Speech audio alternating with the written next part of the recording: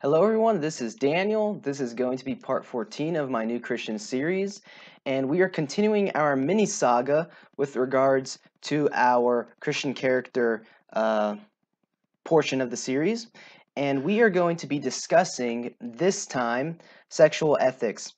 Transitioning from what we have been studying for the past two videos, we've been looking at a few different things. We were looking at separation from the world. We were looking at things that we need to do in order to give us the space in order to grow our character.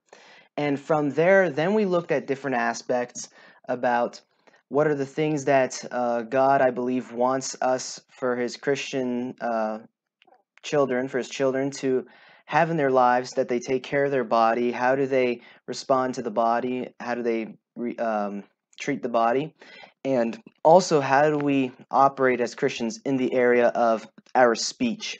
So we all covered that last time. And now today we are transitioning into a derivative of this section of the body, and that is going to be sexual ethics. Sexual ethics obviously belong underneath the bodily category. And so the reason why we need to explore this topic of human sexuality and how we as Christians should approach it is because there's great confusion in the body of Christ as to what are the things that God expects from us on a I guess you could say on a sexual basis, but also we need to understand that this is a topic of great importance because culture has twisted the ideas of what this is really about, and it's important for us as Christians to understand what is God's point of view on human sexuality, so that we can see the dangers of what culture has to say on it, and that young Christians would be also aware of maybe some misconceptions sexually as to what God requires of us in the Bible. So we are going to start off with, on a very basic plane, we're going to start looking at sex and its place. What is God's intent and design behind it? And then after that, we're going to look at specific sexual sins that you need to be aware of, that you need to watch out for, that you're not committing. So let's begin. Sex and its place. The first thing I want to start off with in this regard is that it is a good thing, and it is not something to be disgusted with.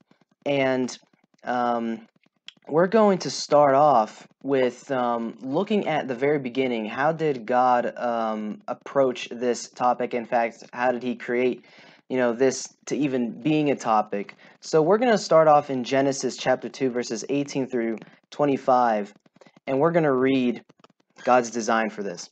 So it says this. It says, "And the Lord God said, It is not good that man should be alone. I will make him a helper comparable to him.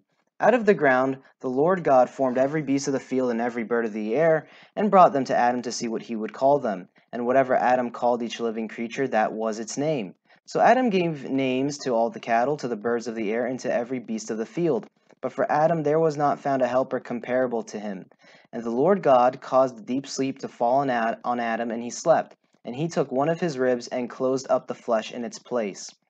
Then the rib which the Lord God had taken from man he made into a woman, and he brought her to the man. And Adam said, This is now bone of my bones and flesh of my flesh. She shall be called woman, because she was taken out of man. Therefore a man shall leave his father and mother and be joined to his wife, and they shall become one flesh. And they were both naked, and the man and his wife, and were not ashamed." So the first few things that I really need to point out here from the beginning is that Eve was made specifically for Adam, and she was compatible to him as the helper and as the person that Adam needed. But not only that, but she was also physically compatible to Adam, so that they could also reproduce. And that is what the Bible means by when it says that therefore a man shall leave his father and mother and be joined to his wife, and the two shall become one flesh. There's some more aspects of this that is in the text, but we're not going to look at it right now. The other thing that I want to point out is that, like I said, this is something that was Eve was made for Adam, and she was made compatible to Adam physically, and we see, of course, the the fulfillment of this in Genesis chapter 4, verse 1. It says, "Now Adam knew Eve, his wife." That is just an Old Testament euphemism for sex. "And she conceived and bore Cain and said, I've acquired a man from the Lord." So, the first thing I want to point out about sex is that we see the purpose of God in it. That from Genesis chapter 2, this is something that is supposed to be between a man and a woman because the woman was made for man, and they were both brought together and they become one flesh. So on a relationship level, they are to become one, and on a sexual level, they are compatible for one another to be able to reproduce. And we actually see this in something known as the creation mandate, which is in Genesis chapter 1, verses 26 and 28. It says this, "Then God said, let us make man in our image, according to our likeness. Let them have dominion over the fish of the sea, over the birds of the air, and over the cattle, over all the earth, and over every creeping thing that creeps on the earth." So God created man in his own image. In the image of God he created him. Male and female he created them. Then God blessed them, and God said to them, "Be fruitful and multiply, fill the earth and subdue it. Have dominion over the fish of the sea, over the birds of the air, and over every living thing that moves on the earth." So that last part right there, where it says that God blessed them and He told them to be fruitful and multiply, that is known as the creation mandate. And so what we see from the Old Testament is that Adam and Eve are told to have sex and to produce more humans um, to be on the earth. And the reason why I want to point that out is because it's very clear that one of God's purposes for sex is obviously sexual reproduction. You don't need the Bible to kind of know that. But I thought it'd be very nice to start off from the beginning because there's some more aspects to this that we see in these verses that we've just seen. We've seen from Genesis chapter 2 and even Genesis chapter 1 that that therefore this expression of human sexuality to be able to reproduce, to produce more human beings, is something that God designed to be in the context of a marriage, a committed relationship between one man and one woman, a monogamous marriage. That was God's original design, and indeed, Jesus confirms this. He says in Matthew chapter 19, verses 1 through 9, he says, "Now it came to pass when Jesus had finished these sayings that he departed from Galilee and came to the region of Judea beyond the Jordan. And great multitudes followed him, and he healed them there. The Pharisees also came to him, testing him and saying to him, 'Is it lawful for a man to divorce his wife for just any reason?' And he answered and said to them, 'Have you not read that he who made them at the beginning made them male and female? And said, For this reason man shall leave his father and mother and be joined to his wife, and the two shall become one flesh. So then they are no longer two, but one flesh. Therefore what God has joined together, let no man separate.' They said to him, 'Why then did Moses command to give a certificate of divorce and to put her away?' He said to them, 'Moses, because of the hardness of your hearts, permitted you to divorce your his wife. No, Moses, because of the hardness of your hearts, permitted you to divorce your wives, but from the beginning it was not so. And I say to you, whoever divorces his wife, except for sexual morality, and marries another, commits adultery, and whoever marries her who is divorced commits adultery.'" And so the point that I want to bring out from this is that Jesus confirms that marriage is something that is supposed to be in a committed relationship of two people. They're not going off and divorcing one another. It's supposed to be between a man and a woman. And so we get a very solid foundation on which to build that marriage is something that is designed between a man and a woman, and marriage is the only place where sex has its proper abode. And so what I want to say is that this obviously immediately rules out homosexuality.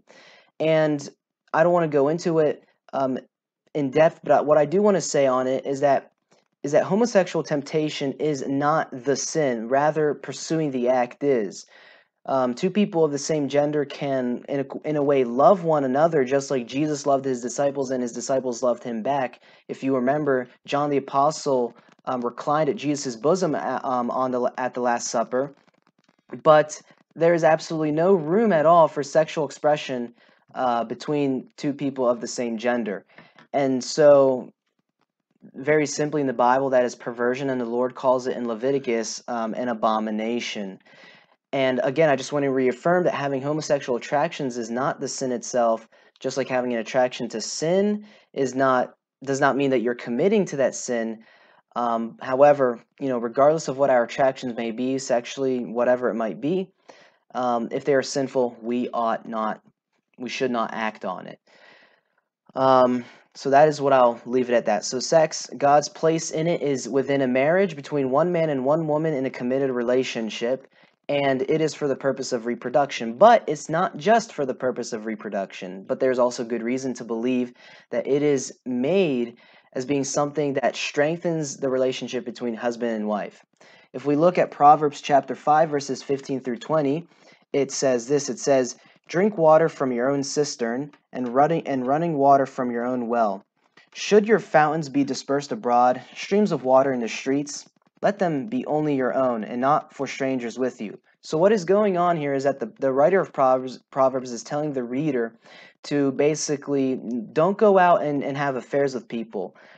Have the portion that God has for you, right? Very explicitly, it's saying have sex only with the person who you're married with. And then it says, "Let your fountain be blessed, and rejoice in the wife of your youth. As a loving deer and a graceful doe, let her breasts satisfy you at all times, and always be enraptured with her love. For why should you, my son, be enraptured by an immoral woman, and be embraced in the arms of a seductress?" And so I think the point here is clear. Number one, it's warning us against sexual immorality and marital infidelity. But the thing that I specifically wanted to point out is that it talks about being satisfied by the wife, via sexual intercourse. And so the conclusion that I come to when I read this is that sex is not just for reproduction, but it's also for a man and a wife to enjoy one another and express their love for one another in a physical manner. Paul confirms this in 1 Corinthians chapter 7, verses 2 through 5, and he says, "Nevertheless, because of sexual morality, let each man have his own wife, and let each woman have her own husband.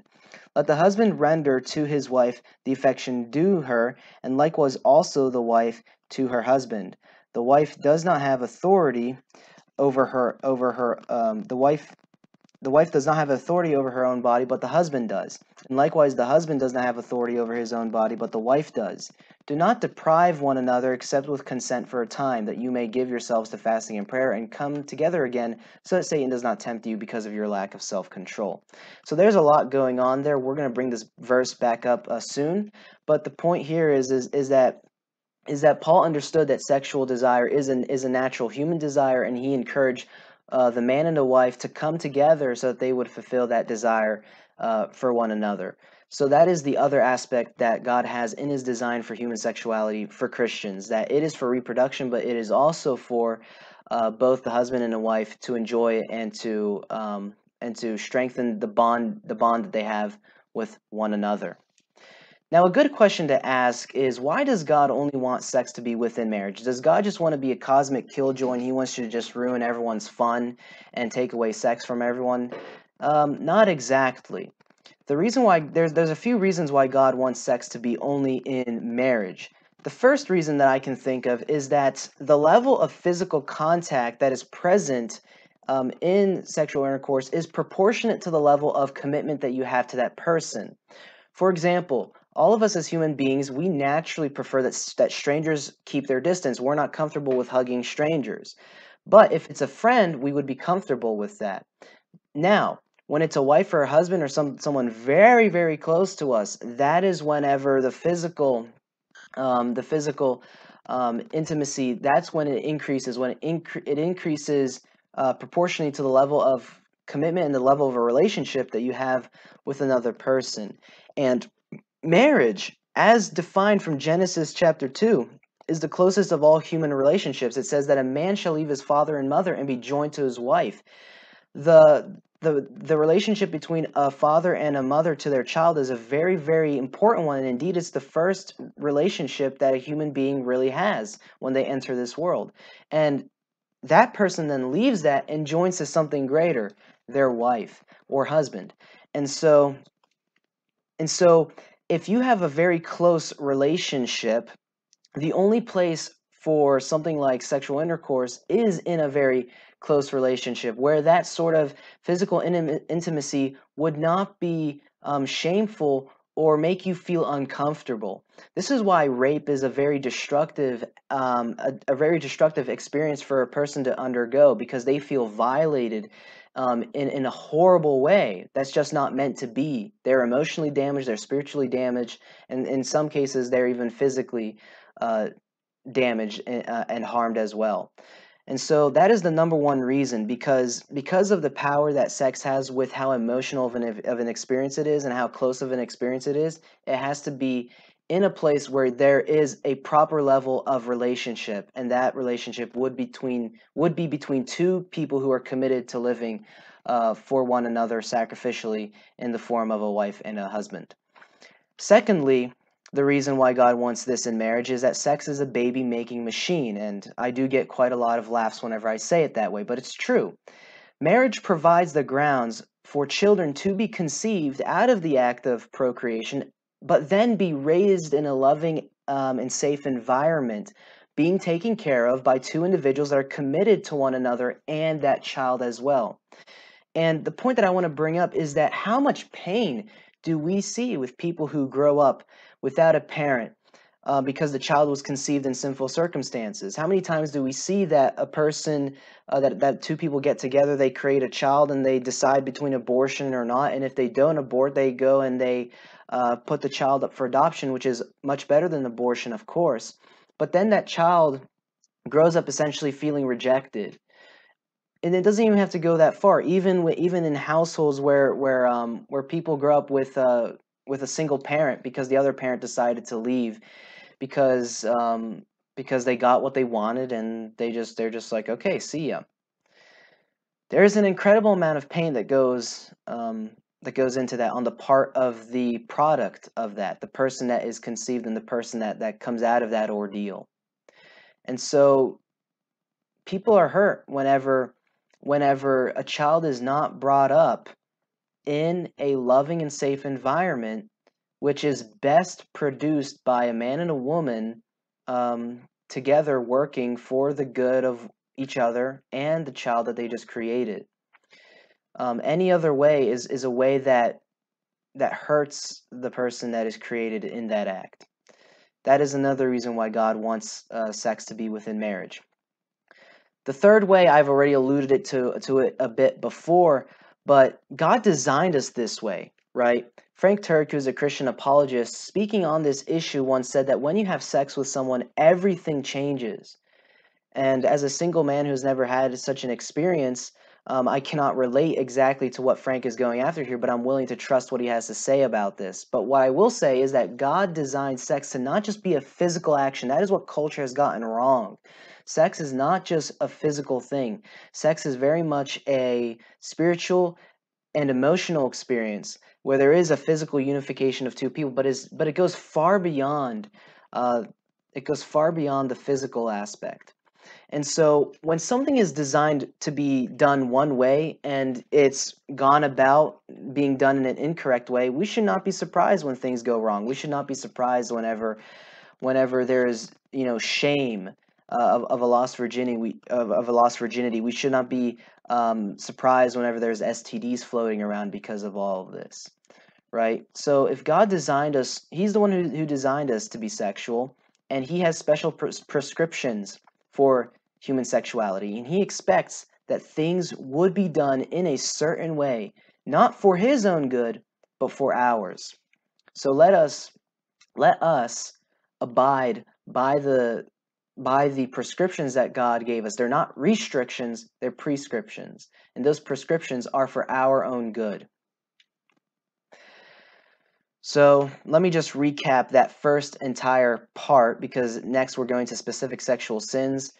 First of all, sex in its place. God designed it to be in the context of a monogamous marriage between a man and a woman that are committed to one another for a lifetime, not just you just come together and you just divorce because you feel like it. That's not what it's about.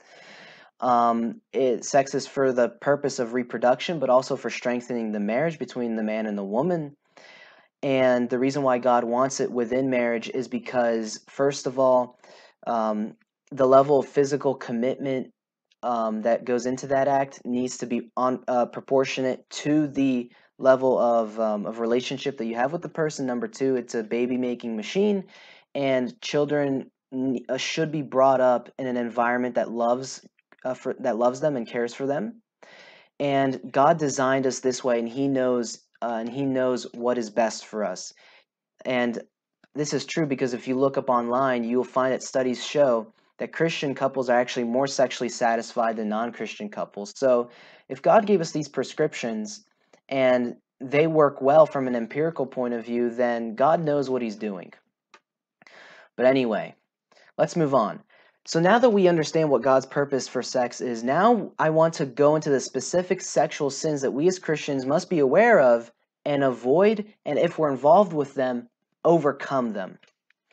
The first one is adultery. I'm starting with some of the most major sexual sins that are, I would say, normal ones. I'm not going to talk about bestiality and things like that, but in normal circumstances, adultery or marital infidelity is one of the biggest ones. And the Bible is just very clear on this. It says in Exodus chapter 20, verse 14, "You shall not commit adultery." That comes from the Ten Commandments. In Leviticus chapter 20 through chapter 20 and verse 10, we see God's attitude towards it. He says, "The man who commits adultery with another man's wife, he who commits adultery with his neighbor's wife, the adulterer and the adulteress shall surely be put to death." So God is not playing games around with adultery. Now, this verse, we do not use it to say, well, we should start killing people who are adulterers, because this was part of the governing law of Israel, and that has since passed. But the point here is that God hates adultery, and He doesn't want us to do it. And one reason why, I don't even know if I have to give a reason, but this is one of the greatest ways that a person can betray another person. You have such a close and intimate connection with another people, and you've had, and you've then have had sex, and you've experienced that closeness with that other person, and then that person goes off and they do it with someone else who they're not committed to. They said they were committed to you, but then they're going off and they're doing their own thing. And so that is one of that hurt that a person feels. That is one of the greatest ways that one person can betray another person. That the trust and the closeness that was in the relationship was betrayed. So that's why adultery is something that is completely off limits for us as Christians. Secondly, fornication. Fornication is the Bible's way of saying sex before marriage. And in Hebrews chapter 13, verse 4, we get this warning. It says, "Marriage is honorable among all, and the bed undefiled. But fornicators and adulterers God will judge." So it's very clear here that both for adulterers and fornicators, God will judge. God never designed sex to be outside of marriage. It's only to be with the person that you're committed to. And God will judge that if you do not follow His prescriptions on it.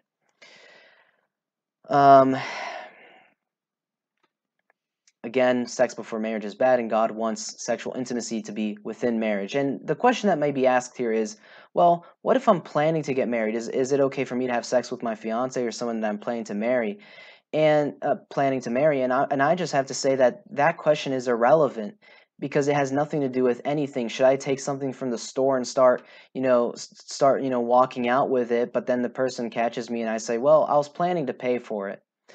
That, of course, is not really a good excuse. Now, the person may say, well, that's different. That's different. It's not like what this is about. But even still, it doesn't matter, because sex is only within the context of marriage.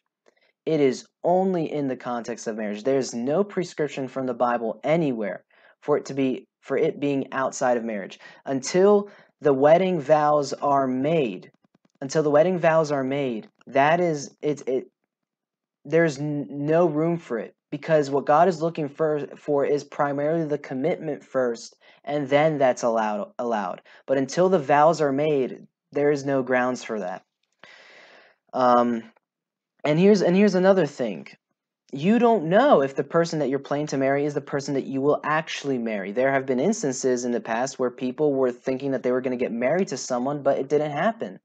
And so you simply do not know until it actually happens. But regardless, I don't have to go into that, because again, until you say the wedding vows and until it's been made official before the community, you have no grounds for it. You have no grounds for it biblically. And that is the thing that we must follow by. And again, fornicators, God will judge. So whether you like it or not, just wait until those vows are exchanged, and then you can have, and then you are able to have that. The next sin that I want to talk about is pornography. And this is a very, well, fornication was a big one, but pornography, I think, is an even bigger one, especially because of how accessible it has become today. But what I want to say about this is that pornography is essentially spiritual adultery. And another thing that you're doing is that you are finding pleasure out of other people without actually caring for them or making a commitment to them. And so you start essentially using other people as just a piece of meat for your own viewing pleasure, and you just simply don't care about the other person. And so that's bad. It's like I said, it's spiritual adultery. It has no place in a Christian's life. And so I suggest wholeheartedly that you need to cut this out if you're involved with it, because this will damage you in a couple of ways, and I'm going to list those things. Well, right off the bat, pornography will destroy your perception of what sexual intimacy is actually like in reality. Think of when you go to the movie theater. Let's say you're about to watch a Marvel movie. When you watch that movie, when you view all the superheroes and all the things that is happening in the film, do you actually expect that to happen in real life? I highly doubt it. And the reason why is because you know what reality is, and you know that that is not how things are. But what if you took someone who has never really seen the outside world, and you've put them in a movie theater, and then they started watching that? They might be tempted to think, wow, this is what reality really looks like, because they look at that movie and it looks real and all that different stuff. And this is my point, that porn is nothing more than a fiction. And as a result, it's like that Marvel movie. It's a fiction. All it does is it creates a scene, and then it makes you think that, oh, that's what it must be like in reality. But that's not at all the case. And so what this does is that this then begins to overblow your expectations for the real thing when you come face to face with it. And again, another thing that pornography does is it gives you a mindset of starting to treat other people as nothing more than a piece of meat or something to be used for your pleasure, rather than being a human being to be loved. And this is so true. I've experienced this myself, that whenever you cut this stuff out, you then you then are able to start looking at people of the opposite sex, and you're actually able to look at them as a person and not as something to be used. And this is the right way to go, because it will also increase your intimacy in the marriage bed. Another thing that is horrible about what pornography does with regards to introducing the fictions that it propagates is that it gives you sinful sex ideas. In 1 Corinthians chapter 6, verses 9 through 10, there's something very interesting that I want to point out. But it says this. It says, "Do you not know that the unrighteous will not inherit the kingdom of God? Do not be deceived. Neither fornicators, nor idolaters, nor adulterers, nor homosexuals, nor sodomites, nor thieves, nor covetous, nor drunkards, nor revilers, nor extortioners will inherit the kingdom of God." And so what I want to point out here is that at least the New King James Version makes a distinction between homosexuality and sodomy. It says, "nor homosexuals, nor sodomites." Now, if those two things meant the same thing, then the Bible here would have been redundant. And so I decided to study this and see, well, why does it use these two words that seemingly are the same thing? Do they mean different things? And indeed, these two words do mean different things. Homosexuality is about the nature of the sexual relationship, in the sense that it is same-sex oriented. It's more so concerned with the object, not the subject. It's more concerned with what is the sex being done with, rather than how. And sodomy actually addresses the how. Sodomy, if you look up the definition of it, it refers to specific sexual acts which are done in homosexual relationships, but they can also be done even in straight relationships. And I'm going to have to be explicit here, so prepare yourself. But sodomite sexual practices include oral sex and also anal sex.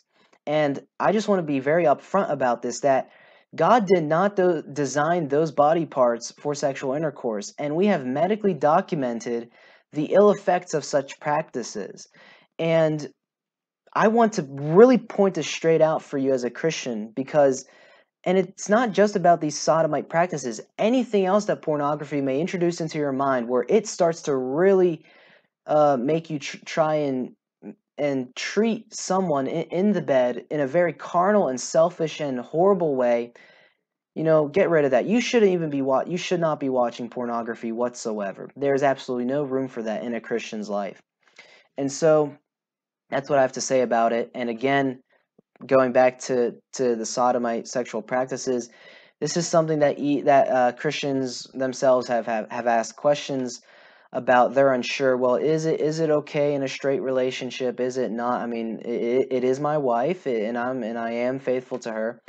But I would make the argument that I think the Bible explicitly here prohibits it, in that this is a sodomite sexual practice, and just by how we are designed sexually, we can really easily come to the conclusion that our body parts were never ever designed to be used in that way.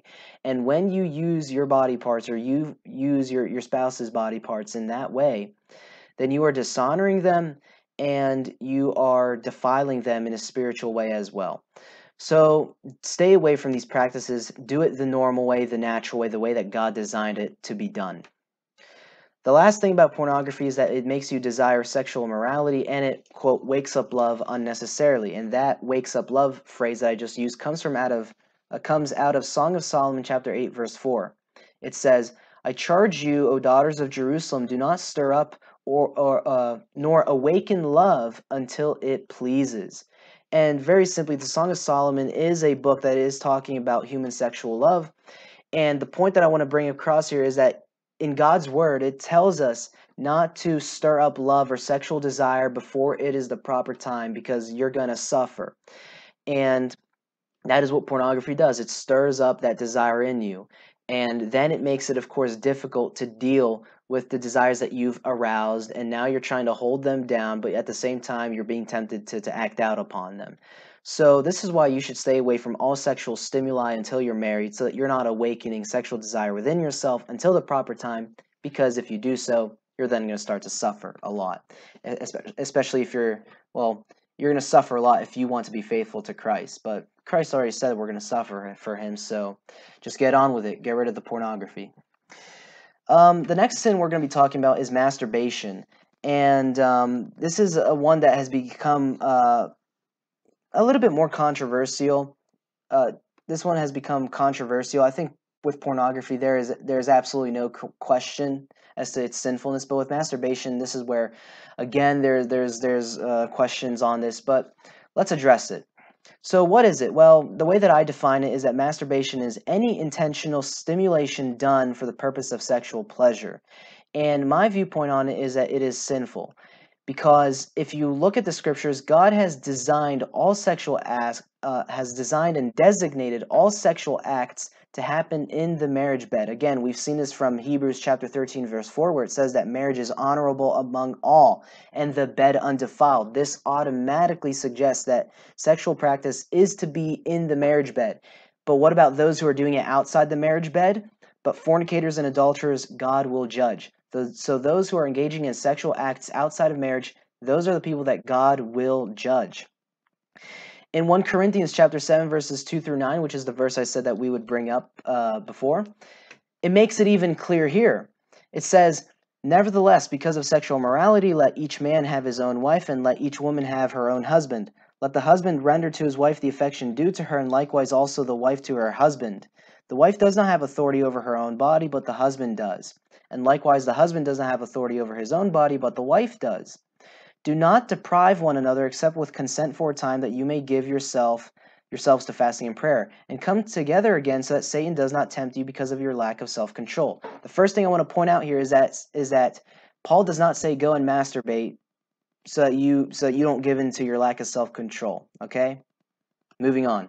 He continues saying, "But I say this as a concession, not as a commandment, for I wish that all men were even as I myself," which is that Paul was single. He desired that all men could be single like him so they could work for the Lord. But then Paul says this. He says, "But each one has his own gift from God, one in this manner and another in that. But I say to the unmarried and the widows," and listen closely, It is good for them to remain even as I am, which is single. But if they cannot exercise self-control, let them masturbate. Oh, wait, I read that wrong. It says, let them marry. For it is better to marry than to burn with passion. So if you look at 1 Corinthians chapter 7 like this, Paul makes no provision for masturbation. All sexual acts are to be in the marriage bed. All sexual acts are to be within the context of a marriage. And if you can't exercise self-control, go get married. That was Paul's solution to the problem, not masturbation. Marriage, not masturbation. That is the solution. And if you can't get married, then you must exercise self-control or learn how to. Even still, I think it's best for you to learn how to exercise self-control before you get into marriage, because then you might start committing adultery. But therefore, because of all this, masturbation is excluded as being a sexual practice outside of marriage. Now, what about within marriage? I believe that even there are some very big questions about it, because Derek Prince and other deliverance ministers, whenever they were casting out demons out of people, they have encountered demons of masturbation, demons of oral sex, and stuff like that. I've read this in Derek Prince's book, They Shall Expel Demons. And so the point that I would make here is that I would say that it's a sin. And the reason why is because, again, God did not design sex to be something to be done with the hand, but he made the woman for the man in that capacity. So I would say that if you want to be careful here, and you don't want to have any grounds for God to accuse you of being sinful in this respect, then just stay away from it. Just do it the way that it's always been done naturally. And again, I would say that it's a sin. I think it is a sin, but you have to come to that conclusion. Ask the Holy Spirit and consider the things that have been said here. Now, masturbation is the most common sexual sin out there, and so I've made a series to help people on overcoming it. It will be in the link in the description. It will be Victory Over Sin. So you have that at your disposal. The last sexual sin we're going to talk about is lust, and this is the common denominator in all of these sexual sins that were just listed. So if you notice, I was a bit clever here, and I kind of started with the most significant sins and went down with them. So it's like this: lust leads to masturbation, then masturbation leads to pornography, then pornography goes to fornication and adultery, right? One cascades into the other, and that's why we start from the top down, though. I wanted to start from the top down, though, so that I could get to the root. And the root, at the end of it all, is lust. This is the common denominator. Whether you're adulterating, fornicating, masturbating, watching pornography, lust is the common denominator in all of them.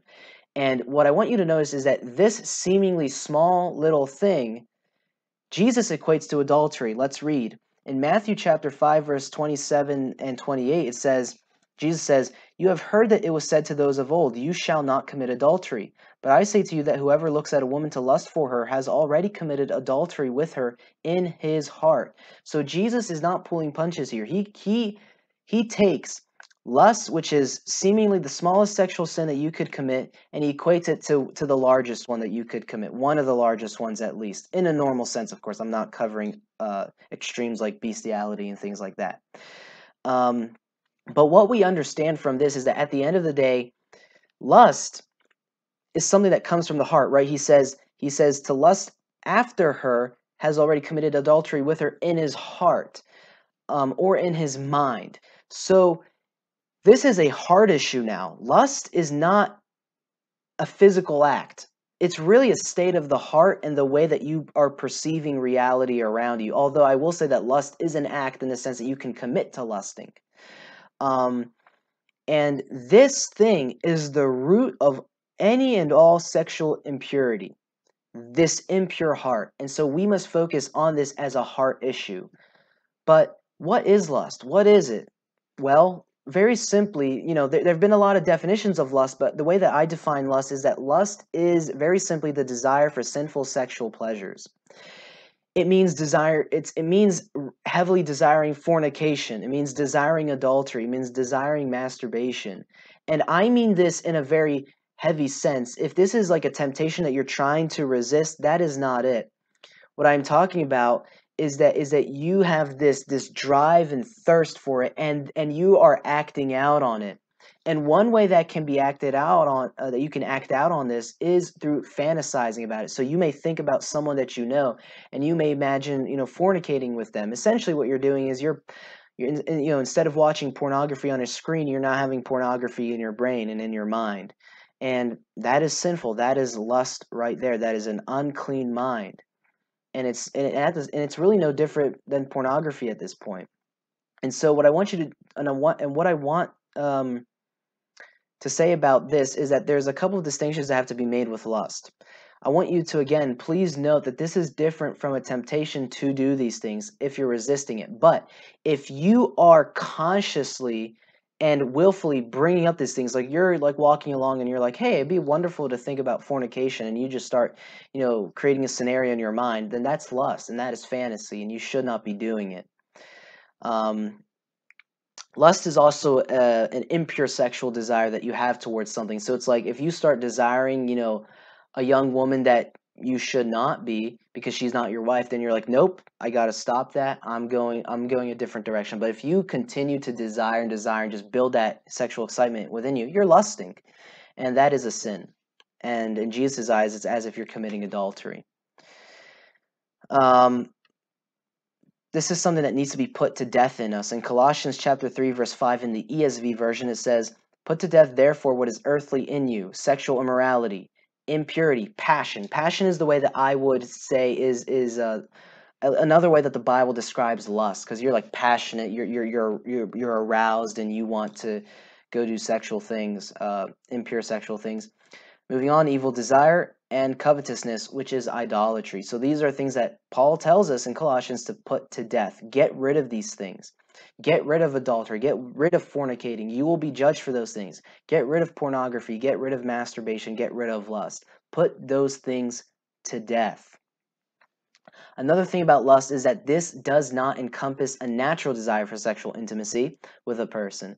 God gave us sexual desires. He gave us a desire for this, but what we must do is we must keep it under lock and key until the time that God has for us. And I'm going to end this message with an encouragement to you.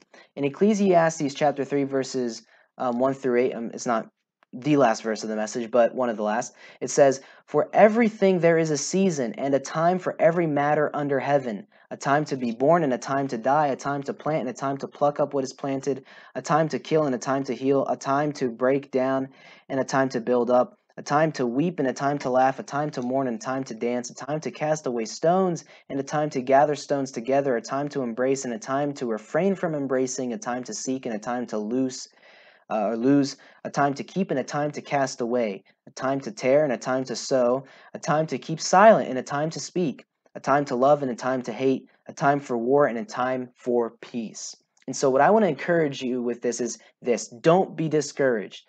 There will be a proper time, as it says, for everything there is a season and a time for every matter under heaven, even sexual intimacy. And so even if God calls you to years of purity, don't be discouraged about it, because God has laid out your life, and there is a time for every matter under heaven, a time for everything. There is time for everything. So just be patient, allow God to bring it to pass, and you will enjoy that blessing with no sorrows. And you will be able to receive what God has for you, sexual intimacy in all of its fullness, because you are listening to God, you're following His prescriptions on the matter. Another thing I'll encourage you with is that in the description I will have a resource on marriage, since that is the gateway to getting this. I'll be attaching Derek Prince's "God is a Matchmaker" for your edification. And so the conclusion to this entire message is: stay away from sexual immorality and keep your body pure. In 1 Thessalonians chapter 4, verses 3 through 8, it says, "For this is the will of God, your sanctification, that you abstain from sexual immorality, and that each one of you know how to control his own body in holiness and honor, not in the passion of lust like the Gentiles who do not know God, that no one transgress and wrong his brother in this matter, because the Lord is an avenger in all these things, as we told you beforehand, and solemnly warned you. For God has not called us to impurity, but in holiness.